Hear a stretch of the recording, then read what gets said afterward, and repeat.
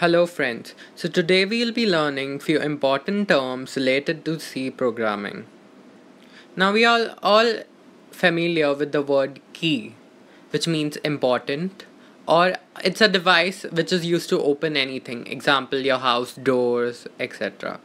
Same goes for the programming. Keywords are the reserved words which have predefined meanings and are used to do some function. The examples of the keywords are int, float, char, double, etc. Int is used to store integer. Float is used for storing numbers that are decimal. And char, just as its name suggests, is used to store characters. Now let us move to variables. Variables are the memory location in the computer's memory which are used to store data. Example, int C. Here C is the user-defined variable which is used to store data.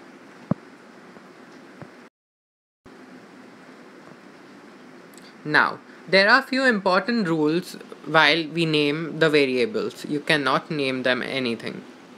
Because few words are already predefined, they are keywords. They cannot be used as variables.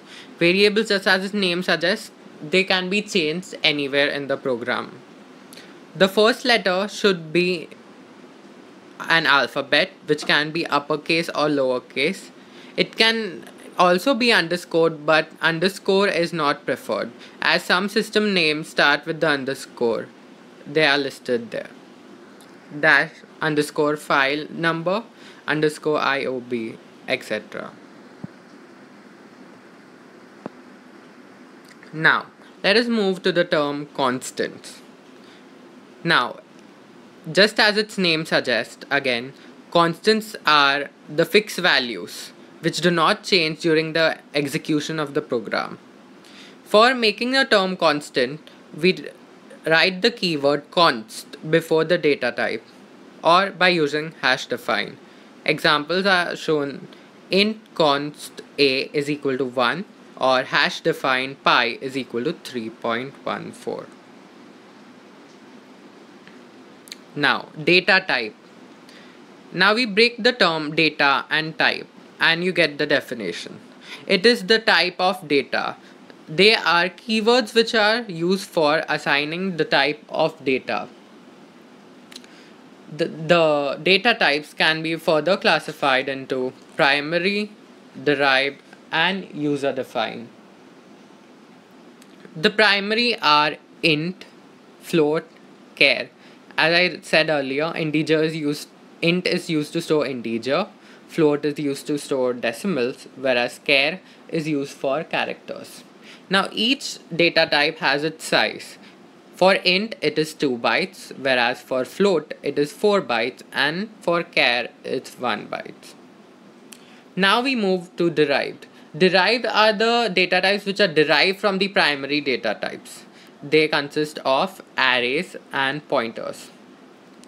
Arrays is a collection of multiple data which are of same data type. It is for example, we can say a group of characters, that is also known as string, or a group of integers, etc. Pointers. They are the variables that are used to store the address of another variable. Basically, they point towards the address. Just as its name suggests, they are pointers. They point towards the address. And others are user defined, which are defined by the users. They are structures, which are also defined by the keyword struct, and unions, which we'll learn in the further lectures. Now, there are standard I/O functions. The I/O stands for input output. Printf is used for output, whereas scanf is used for input. Now people often get confused between printf and scanf, which is input, which is output. So basically how we can remember is scanf. It stands for scanning. You scan something, means you are taking in input, whereas printf stands for output. When you print something, you are displaying something, you're giving an output.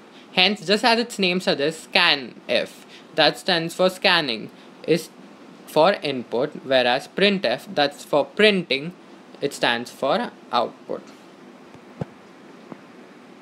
Now, for scanf, that is for the inputs, we need some format specifiers.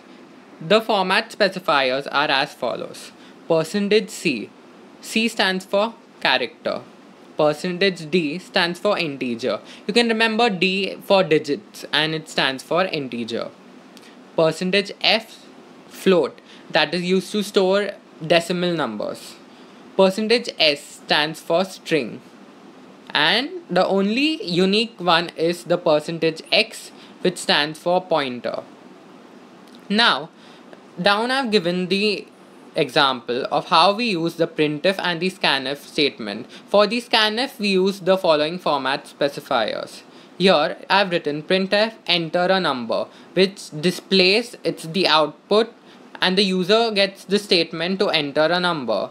When he enters the number, the line gets scanned. As I said, scanning is used for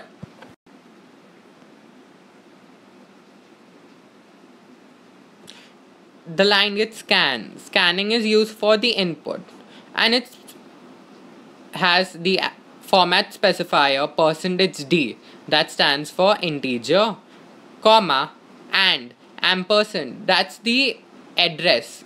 We are calling the variable n, and the inputted number is stored in the variable n. This is how you take an input and display an output.